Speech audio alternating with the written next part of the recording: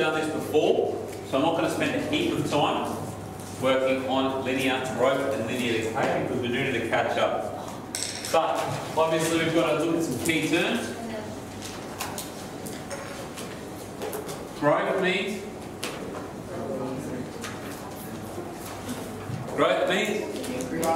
growing, increasing. Decay means decreasing. So what would we expect with linear growth? Which means positive. What? Gradient. And we would expect with a decay the negative gradient. Okay. So they're the key terms. What else happens with linear growth or linear decay? If I have linear growth, linear annual growth, what would I expect every year? It would go up by the same amount or down by the same amount. Very good. So it will go up or down by the same amount every year. It's not how the world works, but it is a nice way of looking at things, nice and easy way before we get into exponential growth, which is far more common. Who's come across a term in year 10? An I word that expresses linear growth. What type of interest? Compound is the real interest. It's how the world works. It is simple. Now, simple interest, I don't know of any scenario in my life where simple interest occurs. Compound interest makes the world go round. Simple interest doesn't come up very often, but it does come up in the math syllabus. So let's talk about a few terms there. What does a percentage, so if I have 5% growth of $100, how much in 10 years? Let's not go 10 years, let's go 7 years.